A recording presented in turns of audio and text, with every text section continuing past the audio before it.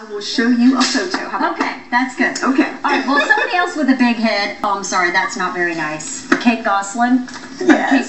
So her career is apparently going down the toilet because her show is over. Yeah, Kate plus 8, and I watched it in the beginning because I was curious. But when she started talking down to her husband John like he was a little child, I'd had enough. I mean, there just seemed to be no mutual respect. She just seemed like a tyrant.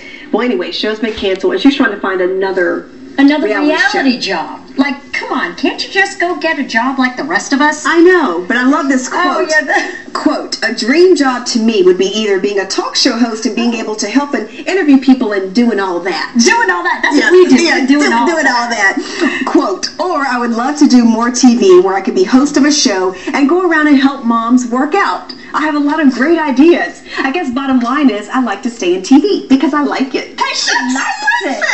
Oh, yeah. I don't work hard. I was going to say, I don't know if TV likes her, but apparently it does. No, because think of all the legions of fans she has. People watch for the drama. I don't know. So she was asked by an interviewer if she would rule out a dating show, and she said, I'm not going to rule anything out at this point as long as it's wholesome and positive.